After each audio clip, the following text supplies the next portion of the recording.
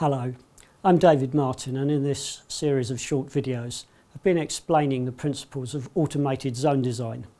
And in this video I'm going to look at some real-world examples where automated zone design techniques have been applied in the creation of zones for which social science data are readily available.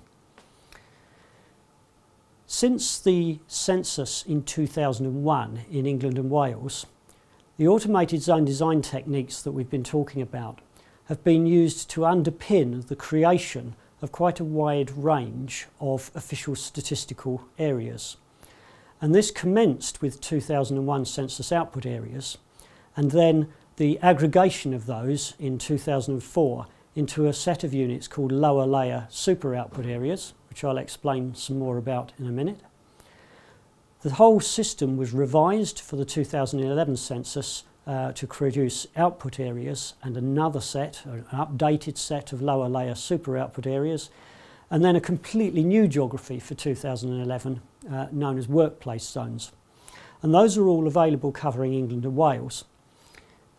The same approach was used to create the Northern Ireland 2001 output areas and 2011 small areas, and at April 2016, at the time of recording, we're shortly expecting the publication of a set of UK-wide workplace zones, including Scotland and Northern Ireland, which have been in production over the last few months. For users of the data, it's important to recognise that there are some common features to all of these geographical units. And in particular, the original output area creation has had quite a strong influence on all of the subsequent zonal geographies. The original idea was to separate the output areas from the geography of enumeration in 2001. And the underlying zone design is based on a set of postcode or sometimes part postcode polygons, which have been built up from Thiessen polygons around addresses. And they include some ancillary information such as major rivers, roads and railways, but they're not highly detailed in the sense that they don't follow property boundaries, they don't follow every minor road. And so those features will not be reflected in the placement of the boundaries of these statistical units on the map. And the nature of the Thiessen polygons and the fact that these polygons have to cover the whole land surface can mean that the boundaries are quite irregular and quite spiky looking on the map, particularly in areas where there's very little population, so in remote rural areas. And these are features which are common to the entire data set. The output areas provide the foundation for two layers, lower and middle layers of super output areas, and also the workplace zones. So the output area creation came first each time around, and therefore it influences the way in which all those small area census data have subsequently been aggregated and published. And everything in this hierarchy nests within the local authority district boundaries which were in place at the time of their creation.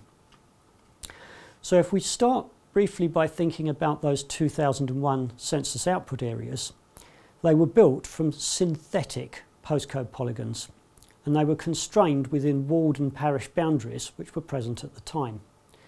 They had a minimum population threshold of 100 people and 40 households, and a target size of 125 households. And the shape was controlled using an accessibility statistic, which was intended to keep settlements together, such that in rural areas we wouldn't split one settlement into a large area of low density land and another part of the same settlement going off into another adjacent area, but rather to keep zones tightly packed where possible around those small settlements. And there's also a metric included which made it unattractive to combine urban with rural postcodes, and again the goal there was to provide a clear demarcation of urban areas. Homogeneity in this original design was controlled using an intra-area correlation statistic, and it was based on the tenure and the dwelling type classifications from the 2001 census. And the whole zonation was implemented after the census had been collected and before the data were published. And it meant that there were no zones in the output which had to be suppressed because the populations were too small. Effectively, every zone was designed to meet the census confidentiality criteria. What happened in 2011 with the boundaries which are currently available is that an updated set of areas was created, and that included a review process of the previous boundaries and some manual adjustments if the 2001 boundaries were found to be unsatisfactory in very specific circumstances. And it was also necessary to incorporate some imposed local authority boundary changes where the boundaries had themselves broken the original output area geography. But only 2.6% of the output areas have actually changed between the two censuses, so we have a very strong degree of continuity. Where change has occurred, it's mostly been due to the need to subdivide zones where the populations had become too large, and too large in this sense means over 625, mostly due to population growth in the decade between the censuses.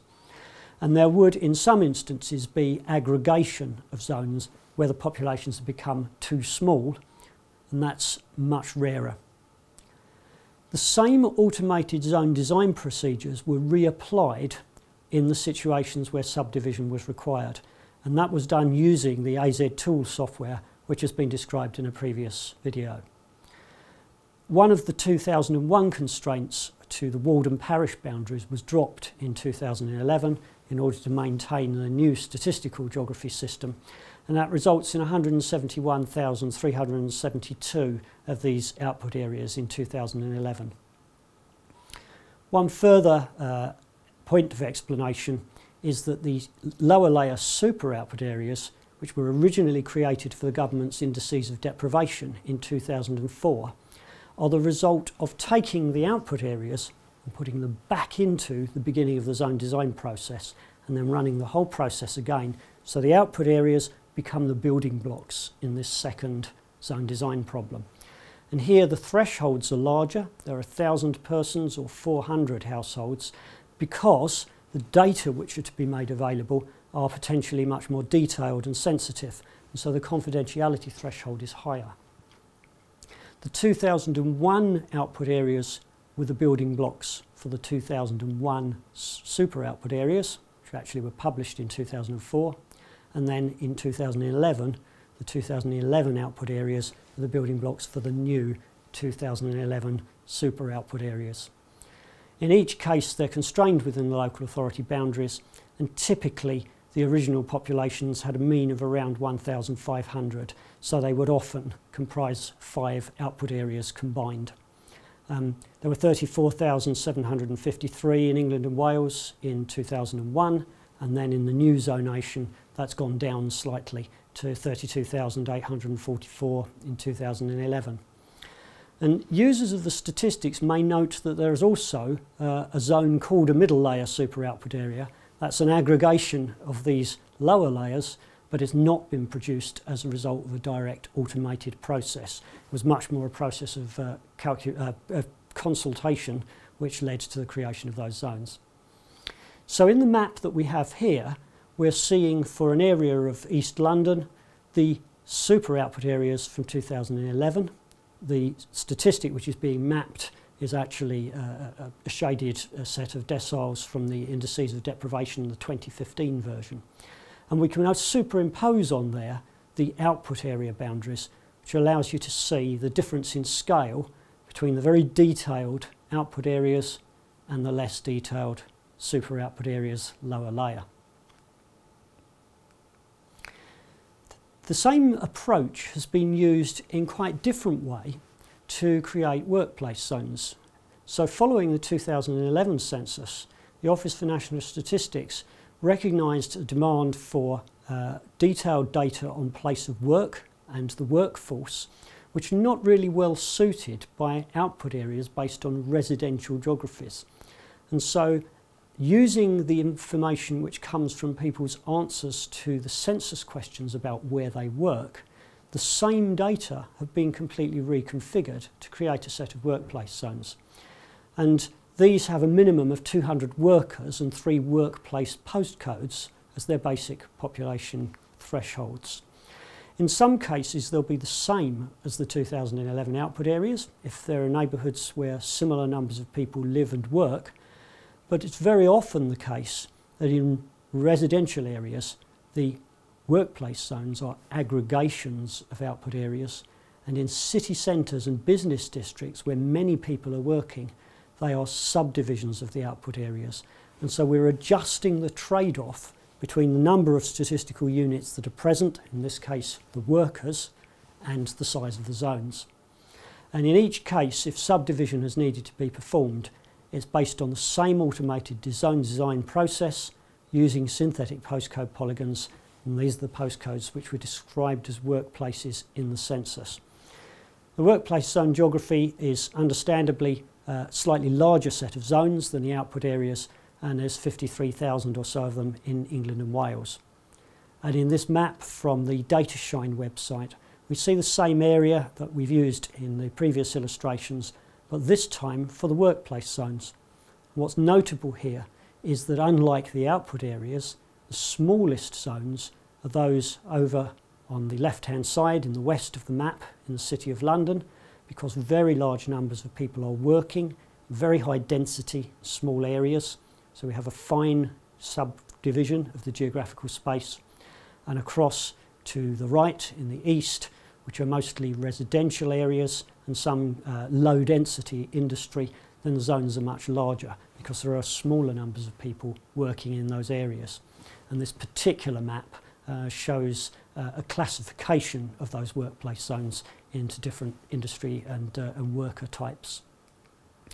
So in summary, we see that the automated design processes, which we've been talking around in these videos, have underpinned all of the census zones used in England and Wales in 2001 and 2011, and also appear in some of the census outputs in Northern Ireland and in Scotland, particularly the workplace geographies for 2011.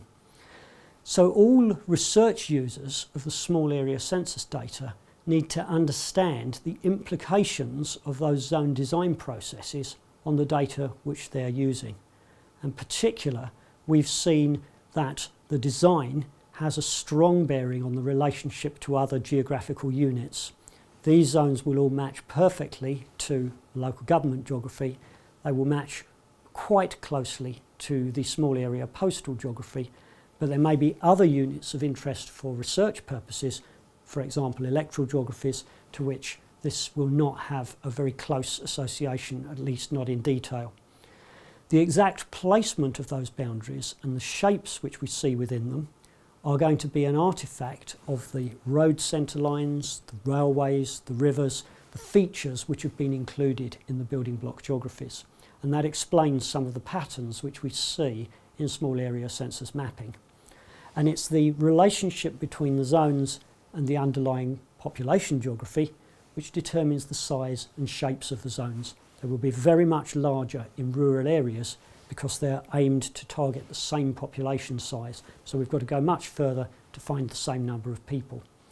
And in really understanding what the implications would be for any statistical analysis of the census aggregate data and for investigation of ecological relationships in those data, the researcher needs to be aware of the thresholds that have been used to preserve confidentiality, the size ranges which are allowable, and the way in which social homogeneity, based on tenure and dwelling type, has been used to influence the zone sizes and shapes, because that may well have a bearing on any analyses which are going to use those same variables.